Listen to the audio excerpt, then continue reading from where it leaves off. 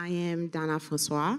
I have the honor and privilege of leading our work for economic development and the Haiti team, part of the Latin American and Caribbean team at the Kellogg Foundation. And I have the utmost honor of introducing my dear colleague, Sebastian Frias, who is my counterpart leading the same work in Mexico. And we have two of our dear partners, long-term partners, who will truly have an opportunity to share with you today the work that they're doing. And the first person that we have with us today is Juana, and I want to make sure, Juana López Díaz. And Juana is a master craftswoman in backstrap looms from Santiago El Pinar in Chiapas, Mexico. She is the president and founder of the cooperative Choice pour la Ville, an honor and legal representative of the social enterprise JUXTA Nation. She's a member of Ensemble Artesano, a collective of artisans composed of over 80 organizations. She's a psychologist and leads workshops in individual and group accompaniment. She's a Spanish Tutsil translator, social networker, sales professional, event organizer, and an intimate leader.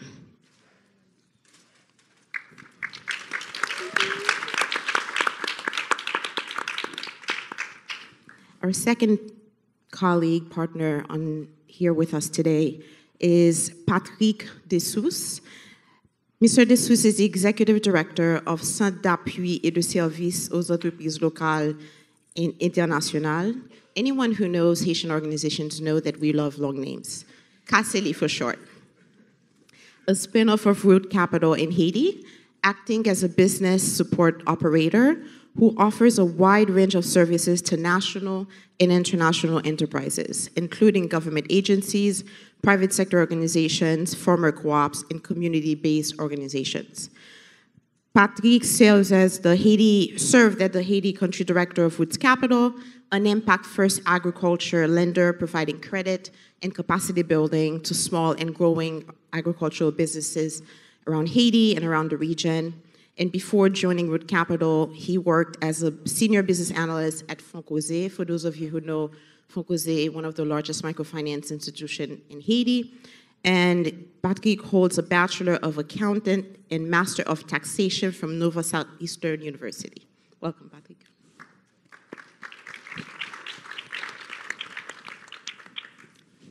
All right, so welcome everyone. Good morning. Buenos días. Bonjour. We really wanted to start by framing the conversation. We will have a chance to do a little workshop, so you'll just have to bear with us for a few minutes, and then you can continue networking and engaging. So Dana, you know, we talk about transformative investments. This panel is really focused on these opportunities and mechanisms for impact-first investments in Haiti and Mexico. Please help us understand better how do we define transformative from the foundation perspective, specifically in the context of Haiti and Mexico, and can you provide some tangible examples of innovative finance and that are successfully catalyzing economic opportunities? The first thing that I'll start by saying is that my colleagues are all in the room, so do feel free to also ask them all of those questions and answers. They'll have amazing answers for you. The second thing that I will say, as a Kellogg Foundation, actually, before we even start into kind of our story and what we want to share with you, I think starting with assumptions is really kind of the first step. So fundamentally, as an organization, and I would venture to say as people in the Kellogg Foundation, we truly attempt and believe in people's capacity, inherent ability to help themselves, and people's ability to change their communities and address their own problems.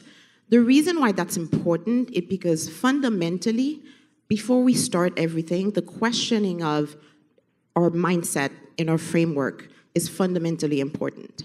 In the context of Haiti and Mexico, particularly rural Haiti and rural Mexico, for us, really questioning and testing our assumptions around, do we have asset-based framing in mind? Or are we going in with a deficit mindset? And the reason why that's important is because when you see asset, you see opportunities, and you become patient, and you take the time to learn, and you believe what you're being told, and you think long term. So start first and foremost an asset-based mindset rooted in equity. So with that in mind, as a foundation, we started our place-based approach over a decade ago in Haiti and Mexico, and fundamentally for us, our values was operationalized, and we continue to try to operationalize it. And it doesn't mean we don't make mistakes. We have made mistakes, and we've learned over the years. But we endeavor very strongly to focus on community voice and community leadership. Learn, iterate, and fail forward. When we make a mistake, we often see it as an opportunity to refine our approach. So for us, transformative means that if we are going to partner over the long term in Haiti and Mexico, and for us, long term means at least a generation, it means that the very conditions that create poverty, that create maternal morbidity, that create the very conditions that we know our communities are facing in Haiti and Mexico, that those change over time. And they change based on the vision, leadership, agency of local leaders, local institutions, local communities. And we not just see change incrementally, we see deep change that essentially means that families are moving out of poverty. It means that small enterprises are growing. It means there are more small enterprises that are providing services. There's more capital, there's innovative capital, catalytic capital, and we see change not just at the individual level, but at the community level, at the systems level. And we also have many of our partners here, including Juana and Patrick, who really can share with you more in deeper detail what the systems level change looks like. And I hope they can share with you as well what they've learned in terms of interacting with us, because we really do see it as a two-way street, and we endeavor to learn as we go along. And there was a second part to the question. Okay. So I'll briefly say in terms of the second part to the question for the examples. So when we think about partnership and collaboration, on one end, the piece around additionality is critical. So what do we do? How do we partner as individual institutions? And how do we partner, whether it's to co-funding, so very intentionally talking to one another as different actors around capital in the ecosystem to either support similar work or exchange what we're learning, or more formal partnerships around blended finance structures. As an example, there are two examples that I would mention for now, and there are many others that I encourage you to engage with us around over the week. And my colleagues, again, are actually on this table. I'm pointing them out, so feel free to talk to them and ask him further questions. But I think two examples that I will mention. One, you probably know that the Kellogg Foundation, along with the Ford Foundation and other foundations a few years ago, issued social impact bond to really respond and face with the pandemic. And those social impact bonds, in our case, around $300 million, was intended to not only support communities across all the range of investments that we've been supporting, education, health, family economic security, to face the impact of the pandemic, but to also continue to catalyze and be responsive.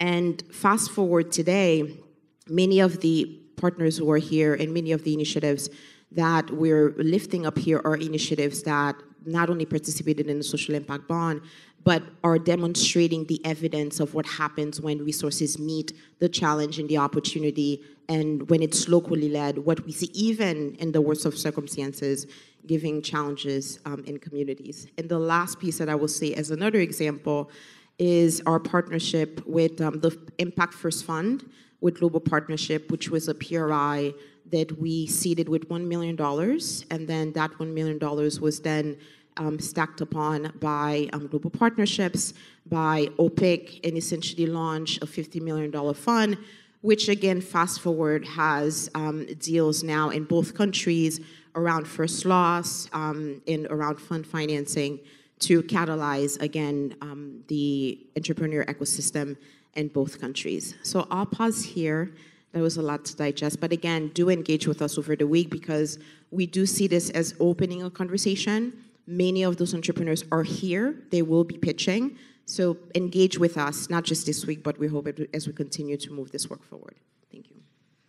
So thank you, Dana. And I'll expand a little bit. I don't want to repeat anything Dana already said. I'll just say that we've had the privilege to focus in Mexico and Haiti in specific communities for the past 11, 12 years.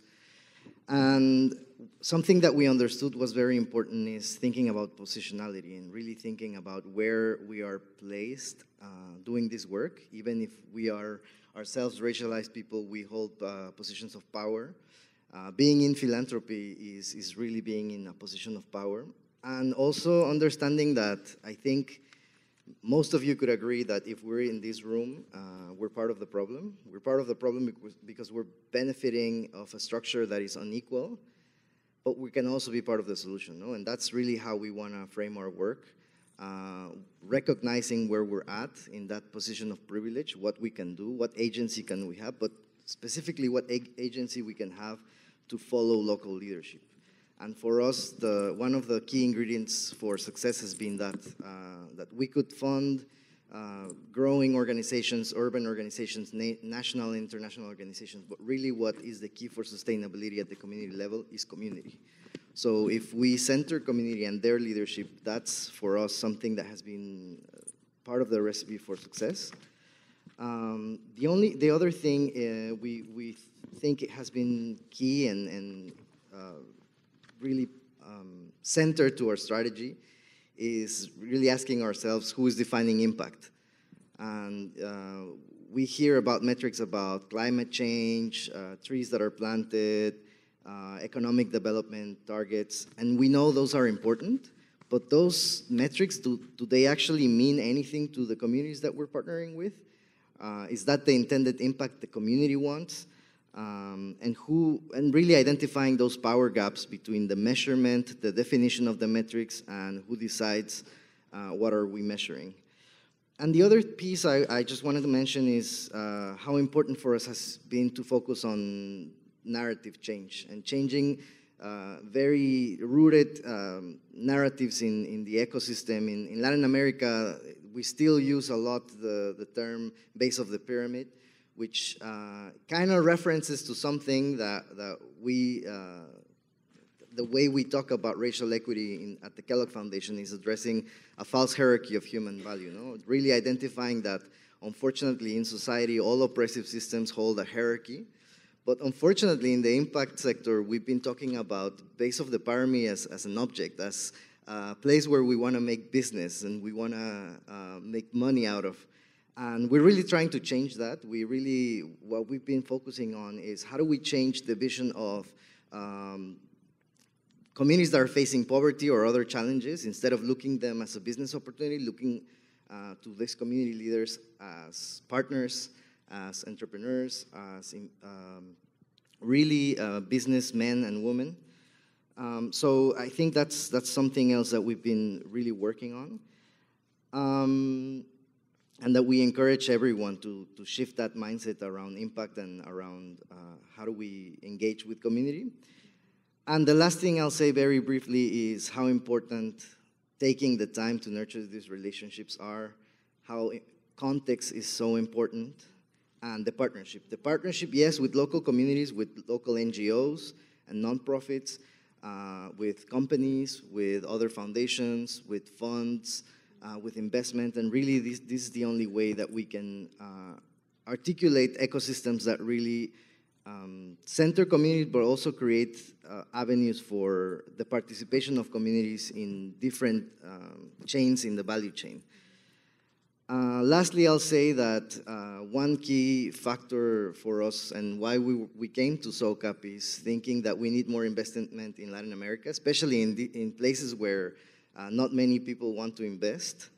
And the barriers we see is, first of all, not much interest in investing in these areas. And I think we can say maybe one of the reasons this session is not completely packed is because of that. That's one barrier that we face. But also is language. And for us, language is key to everything we do. It's paramount. Today we're not having translation with devices. We talked to SOCAP, it was complicated, but we will be doing translation, and we will be doing so because we think it's important. It's a statement for us so that people can communicate. And unfortunately, I don't speak Tzotzil, which is Juana's language, but I speak Spanish and I will be translating for her. So, yeah, that's it. Thank you, Sebastian. And I'll build on something that Sebastian said, and we'll ask a question to Juana so that she has an opportunity to share with us. But one of the things that I would share briefly that is fundamentally, I think, important for us is that we've had the privilege over a decade to really see what change looks like when we talk about how we define impact. And we're reminded every day that so many of the challenges and contextual issues that communities are facing are historical. They're historical, they're systemic. So then there's an opportunity and there's a need to look at what does individuals and institutions need for the markets in the region, but also what are some of the systemic changes that are required in order to, again, see the kind of impact that Juana and Patrick are leading every day. So with that, Juana, would you please share with us your experience as a Tzotzil entrepreneur? You are the founder and owner of a social enterprise. You've partnered in many ways with other small enterprises, so you have a truly complex understanding and view of what does the conditions look like related to opportunities, but also the gaps around innovative financing. Hola, muchas gracias por el espacio y por la oportunidad. Y estoy muy agradecida al representar a las mujeres de los pueblos originarios, Chiapas y México, porque esto es un espacio que no se gana y no se ve normalmente en los pueblos originarios, que una mujer hable y que sea el centro de voz y que nos escuchen. Para que más o menos entiendan el contexto de mi comunidad, les voy a platicar un poco de mi historia personal, de cómo fue el proceso para mí, que no fue tan fácil de salir desde mi casa, de pedir permiso a mis papás, de tomar cursos, diplomados y todo eso. Y no debería de ser así porque todas y todos tenemos los mismos derechos, pero desafortunadamente hay usos y costumbres en las comunidades y están todavía muy arraigados hacia nosotras como mujeres en los pueblos originarios y somos las que pagamos por todo eso, ¿no? Del rol de género, de cómo también nos etiquetan la sociedad. So thank you. I want to thank for this space and the opportunity to share on representing and on behalf of the women of Chiapas, the indigenous women of Chiapas, and recognizing that these spaces are earned but are not common. To have at the center of the stage the voice of a woman, at the center of the stage community. I want to talk about my community and my context in my community, my personal story, how hard it was for me to go out of home and get out of home and community, and the role of women in communities. It's very important to recognize that we should all have the same rights, and unfortunately women don't have the same rights and the same opportunities as men. This is in part because of tradition and some conservative views in my community, but unfortunately women are the ones who have to pay for this way of being, and I just want to talk to you about the role of gender and some of the barriers I've had in my history. Yo desde los 15 años comencé como a tomar cursos, diplomados sobre diferentes temas, porque evidentemente En mi casa tampoco se habla de muchos temas, como por ejemplo en salud sexual y reproductiva.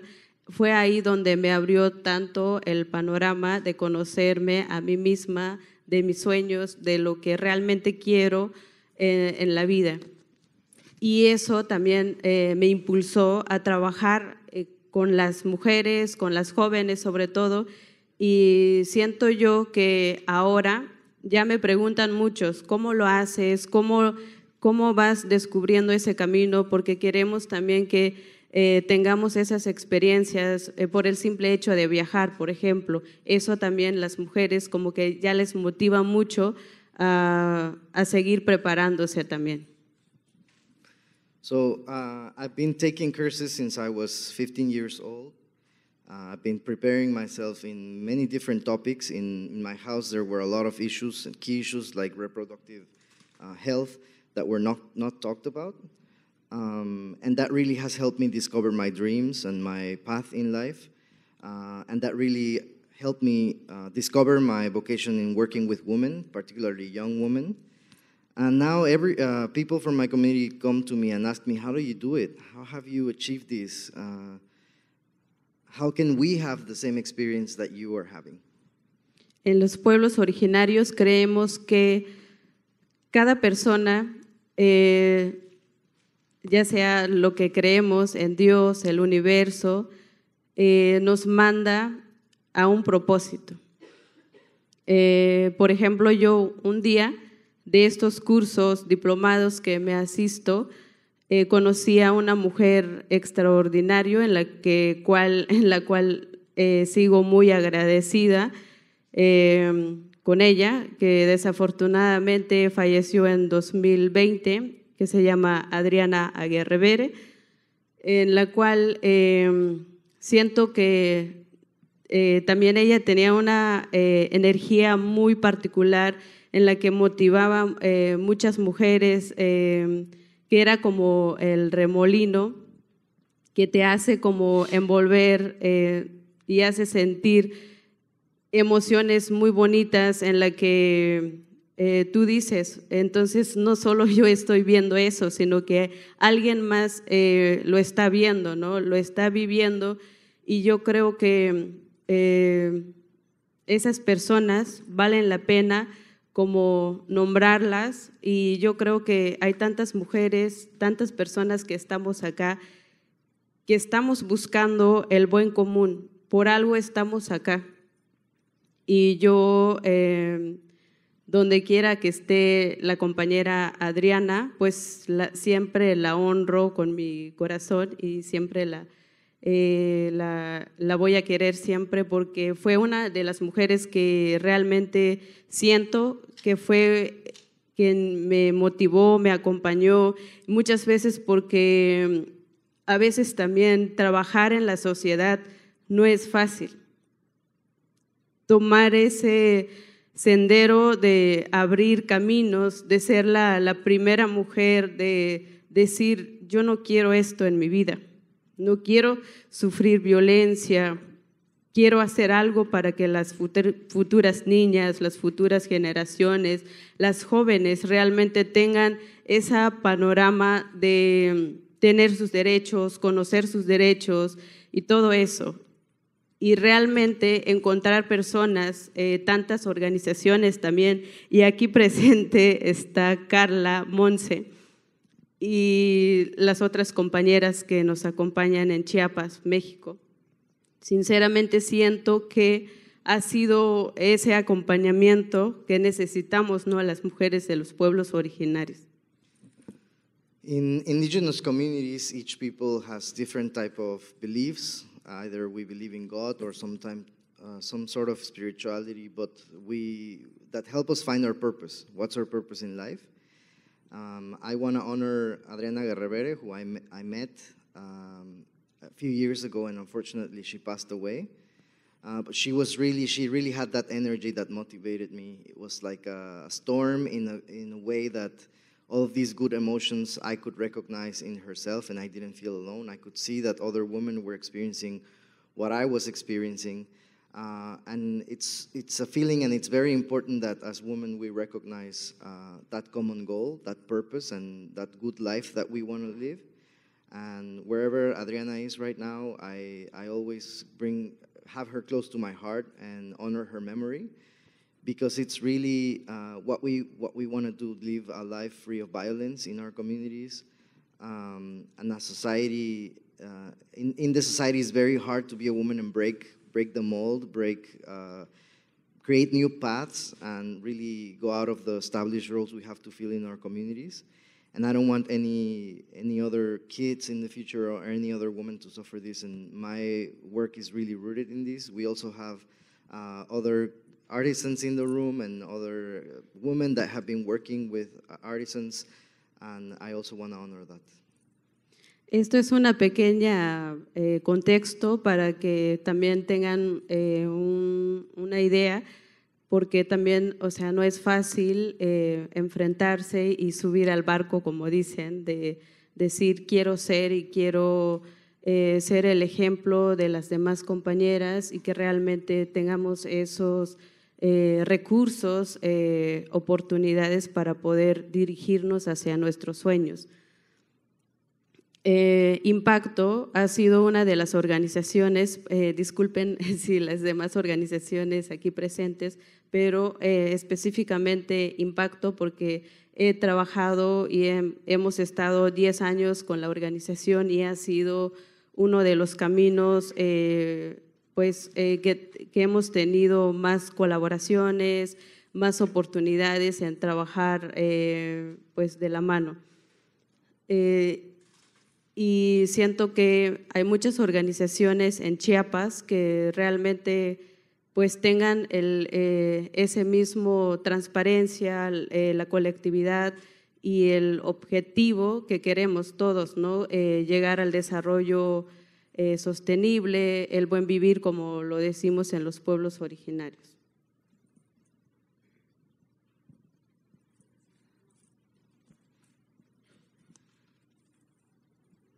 So it's very hard to take a leadership role, to be the example for other women. The opportunity that we have, and to show other women that we can fulfill our dreams. And it's very important, and I want to mention Impacto because they're here and because they are the organization that I've been working with together and really partnered, that how key their role has been to create the conditions and to have these opportunities to grow together. But also, I want to encourage the other organizations that want to work in Chiapas to have that same transparency and collaboration, so that we can build those opportunities for the good life, el buen vivir, and we can continue creating partnerships for success. Sé que ya solo me quedan unos segundos, pero quisiera decir que como empresaria, como mujer del pueblo originario, pues tenemos nuestro propio proceso, y que realmente tengan mucho en cuenta a las inversionistas quien nos dan financiamiento, que realmente nosotras no solo pensamos en trabajar, sino que también tenemos nuestra propia historia, nuestra familia, la sociedad, y todo eso tenerlo mucho en cuenta. Y yo creo que si realmente queremos tener un impacto social, pues justo es eso, pensar en el buen vivir, porque nosotras tenemos nuestro propio ritmo de trabajo y no somos maquinarias, no somos máquinas para poder desarrollar miles de productos al mismo tiempo, sino que todo tiene su proceso, su historia y todo eso. Muchas gracias.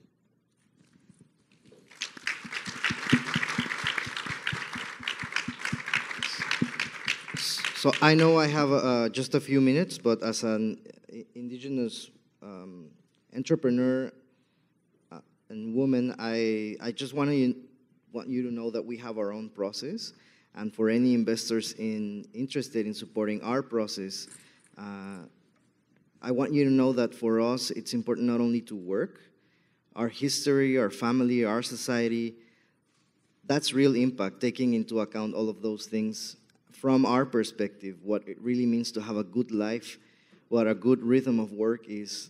That's impact. We don't want to be machines. We can't develop millions of products. We cannot follow a logic of work that is based out of machines, and that's what I want you to have in mind when you partner with us.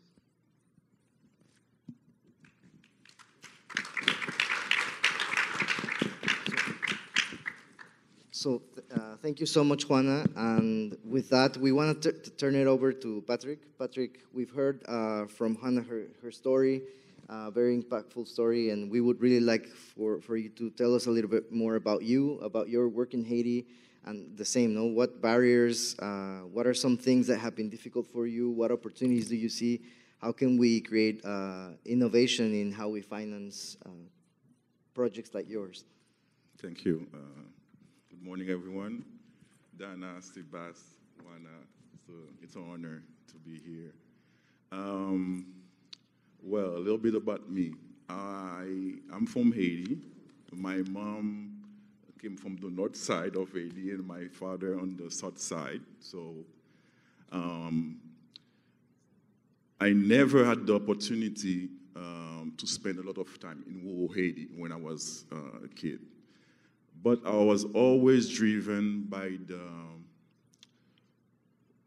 the feeling that I need to do something, to make an impact in rural Haiti. And with that, I grew up in Port-au-Prince. Like, I don't know how many of you have been to Haiti. Port-au-Prince is the main city, the capital city. That's where you have all the financial deals happening, the hospital, the good schools. So I grew up in Port-au-Prince. Then after that, after high school, I did my first degree in Haiti, and then I headed to the U.S., been in the U.S. military for a few years. And then after that, I decided to come back in Haiti after the earthquake. That was like the turning point in my life.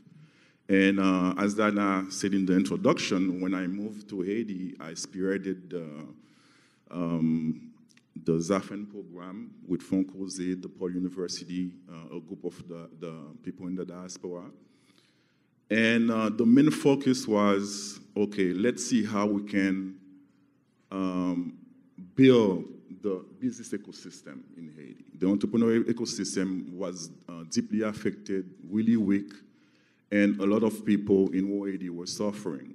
So the model was to finance direct enterprises to an online platform called ZAFEN, and I had the honor to meet a lot of entrepreneurs throughout Haiti to hear about the story and write the business plan, what we call them, the memo, and try to find funding from them. After that, I had the opportunity to work for Wood Capital. As I said, impact first, agricultural lender, what to my heart, sending me, been traveling throughout the country to meet coffee farmers, cocoa farmers, rice farmers. The main idea is to make sure that the production, we export the product. Why export is because it's in foreign currency. So, between the US dollar and the Asian gold, there's a fluctuation rate happening. So we saw the impact. We saw the impact that a loan can have on the co-op and the impact of the co-op on the member. Doing all that, but it's been difficult. Yeah, I need to be honest. I mean, Haiti is a very, very difficult place to operate. And the ecosystem is really weak. So we had to build the ecosystem, trying to find some pathological partners. Like we have some of them in the room. I would like to acknowledge Clay, HDI, and Zambia Agricole. And I will say the best thing, just to be honest, the best thing that happened to rural enterprises in Haiti and locally led organization is the arrival of the Kellogg Foundation. Why? Because the Kellogg Foundation took the time to understand the reality, and they promote what I call trust-based philanthropy, rooted in localization. And with that, we had the opportunity to, to gather around a lot of enterprises in three main geographic departments: the South, the Central Plateau, and the West, like we call it the Central Corridor for the Kellogg Foundation. And then we decided to base our operation on a Creole word that we call combit. Combit is like a word that when you gather a bunch of organizations having the same mission, and our mission in Haiti is to make sure farming communities, they can live in the communities, they can create wealth, and their sons and daughters can actually be proud of being Haitian. Challenges, we have many. We have many challenges, but I will say that we the local community and the local organization, we are driven by challenges, because in every challenge, we see an opportunity. And the opportunity in Haiti, they countless. We have countless opportunities.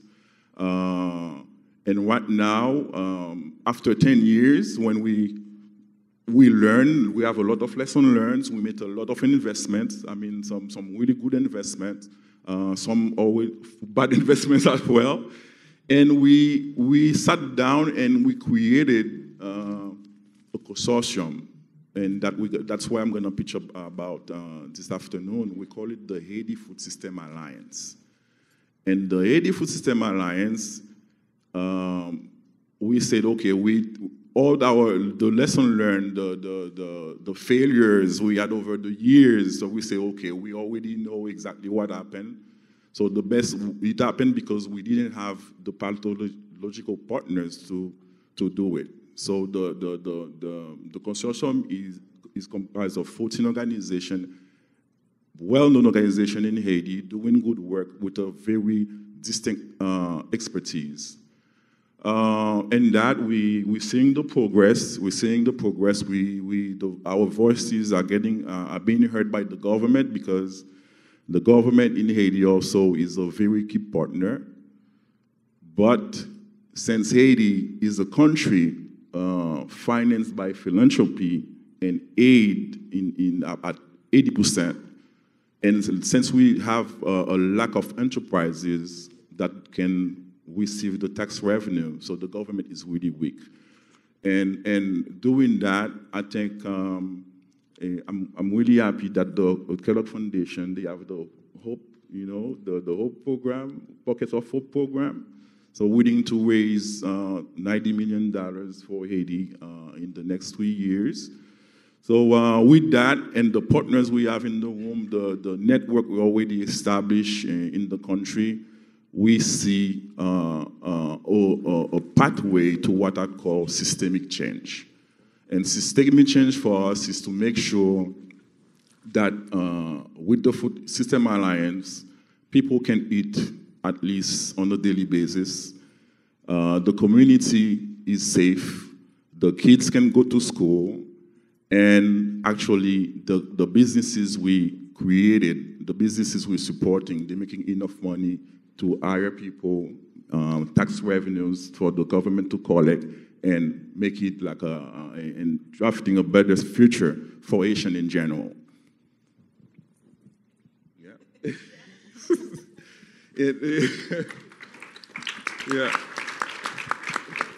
And listening to Juana, I understand Spanish, but I'm not too fluent. But Juana's story is similar to a lot of women I know in Haiti, a lot of women organizations, a lot of women entrepreneurs. And I'm really happy that I had the opportunity to connect with her. I think between Haiti and Mexico, we're going to have a better collaboration, some exchange. And I'm here until tomorrow. If you have more questions about Haiti, I'm happy to connect. Thank you.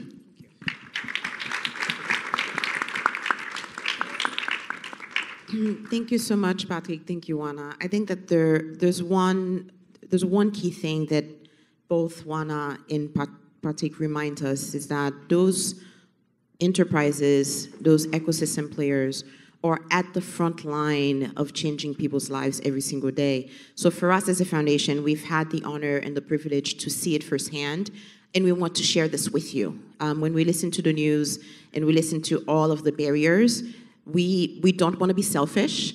We are so excited about the opportunities that we see, and we want to engage you around those opportunities and share what we've learned and what we've seen in terms of the power and really efficacy of those organizations. So with that, we want to invite you to pitches. So as I think both Juana and Patrick alluded, as well with 8 of their other partners, they will be pitching at the end of the day today. So we're inviting you to not only participate to the pitch, engage with them, but also consider this a long-term engagement, because we've been partnered with them for over a decade. So we know that in some ways there are some tangible short-term return on investment that we know are possible, but the kind of transformation that we're all are talking about, even as we think about the SDGs, is going to take long-term partnership, and we're excited to explore partnership with you.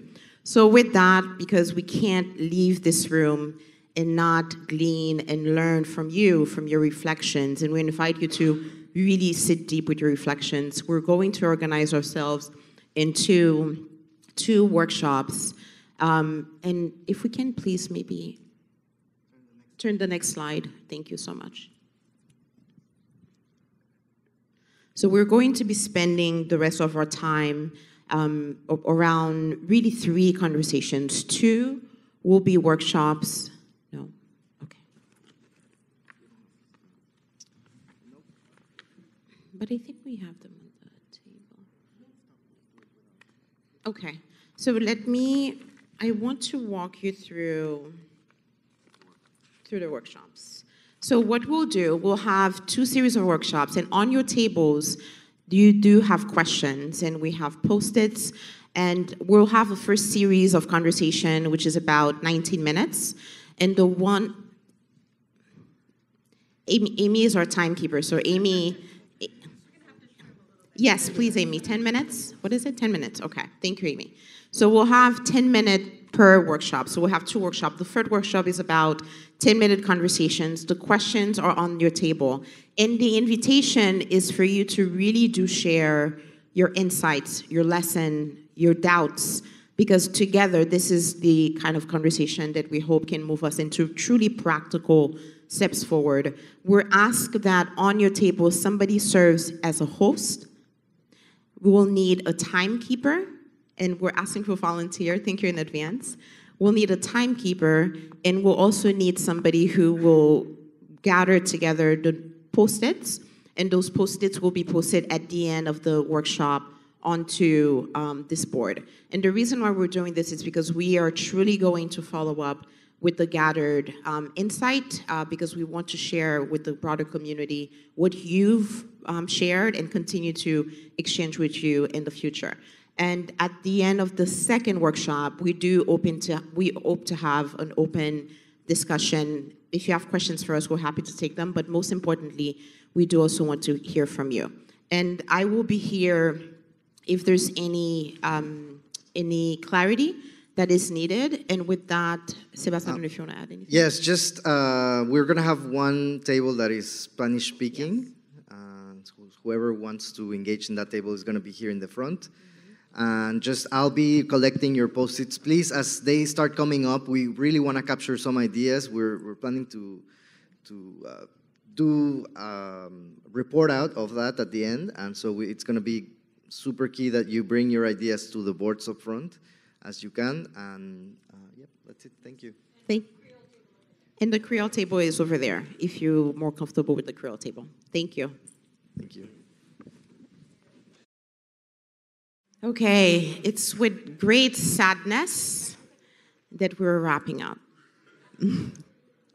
But so we'll open it up for now for a bit of a high-level reflection and your comments, but most importantly, inviting you and reminding you that we will have 10 amazing pitches at the end of the day. So do not miss the pitches. Invite your colleagues, invite your partners to come and hear for yourself exactly the kind of impact and the kind of return, really, that those social enterprises are having in Haiti and rural Mexico.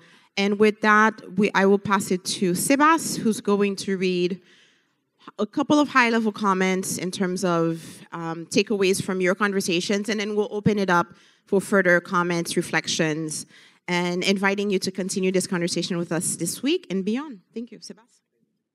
Yeah, so unsurprisingly, we have a lot of comments and ideas that are focused on community, and that's really, really good to see.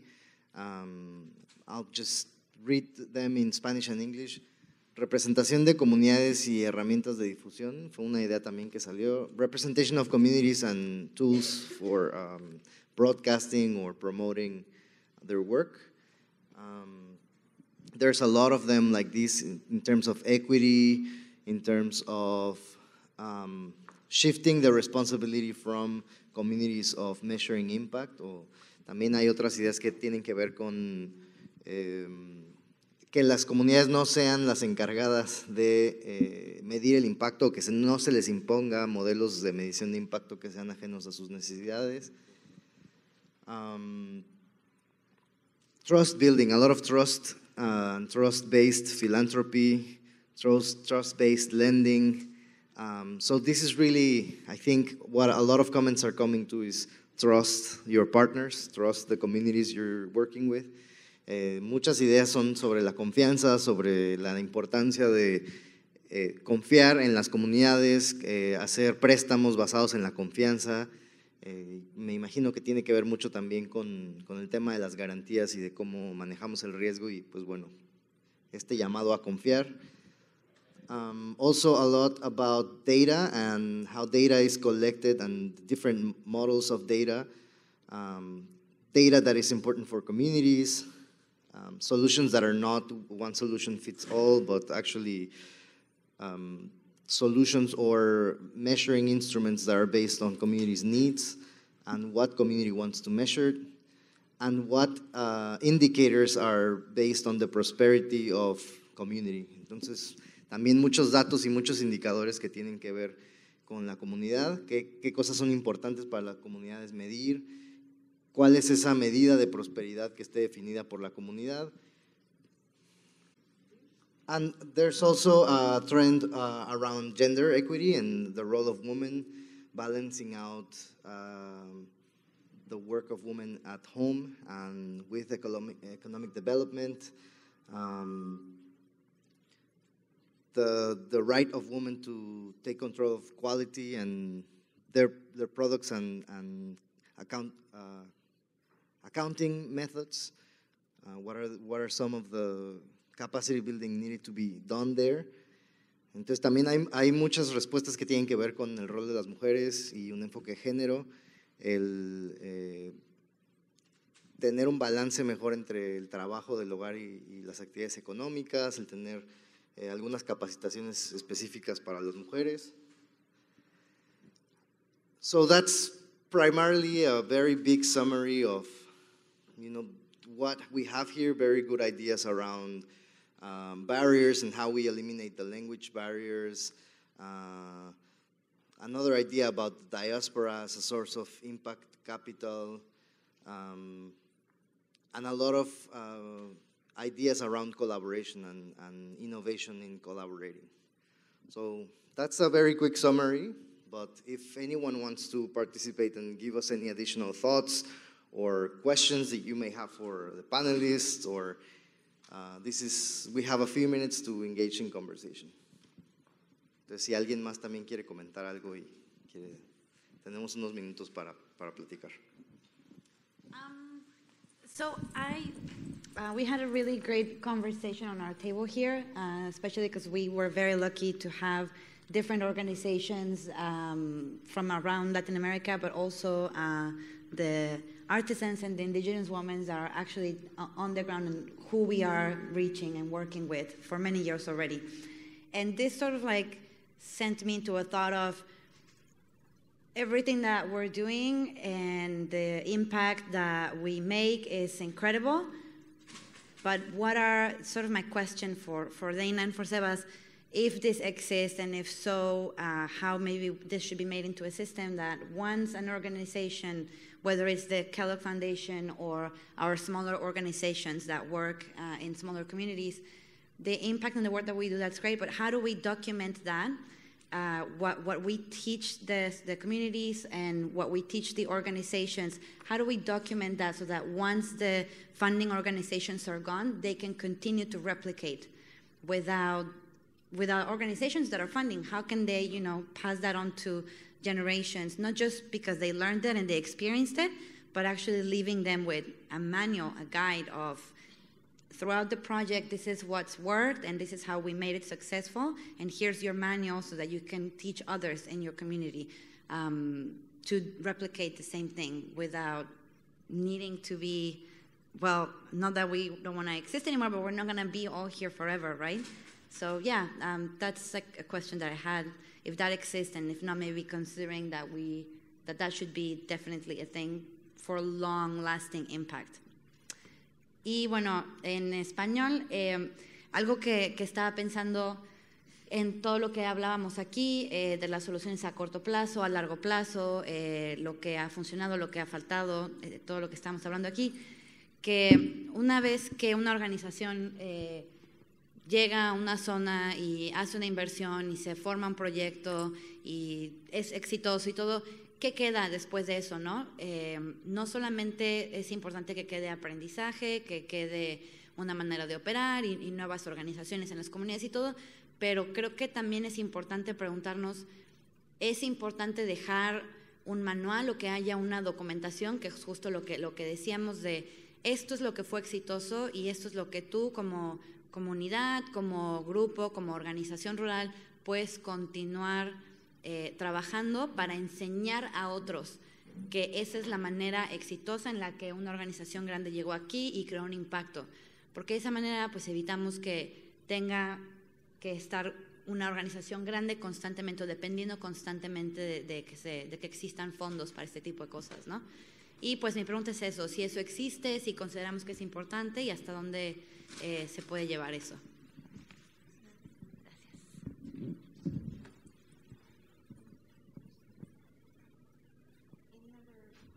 Burning comments? No burning comments? I know you have burning comments, but it's okay.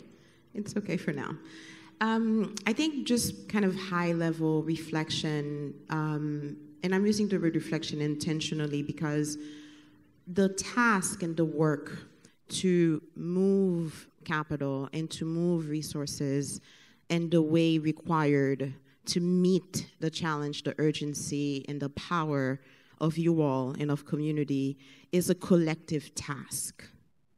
Because Sebastian talked about positionality earlier, we each as organizations and partners play different roles in this broader ecosystem. We know that you are at the front line of change every single day, but we also know that we have the urgent need, even when we think about the SDGs broadly, globally, we know we're not meeting them in 2030. We know that we have an urgency to act now and to figure it out. So I'm saying that to say, I would say let's engage, because what you raise is exactly correct. But we also know that at this time, even as different actors and partners in the ecosystem, our language to talk about this is different. What we mean sometimes is different. So there's a lot of work that has to happen, I think, to get us aligned around incentives, definitions, actions, lessons learned in a way that is effective, so that, to your point, we are not dealing with the same issues in 10, 20 years. So I would broaden the invitation. I think that is exactly the what, in engaging with us on our end, engaging with you collectively. And hopefully today is not the beginning of a conversation, because we know those conversations have started already, but we hope it's a milestone in the conversation and we can use it as a linchpin to continue. And we have some ideas around how do we increase the visibility and channels for your voice and your lesson and for the field and the sector. So we'll definitely engage, and please, please, please, please continue to share with us also what's not working, particularly what's not working, because I think the more that we know what we need to leave in the past, I think the faster we can move forward and be effective. And thank you so much for your work and your presence. Thank you.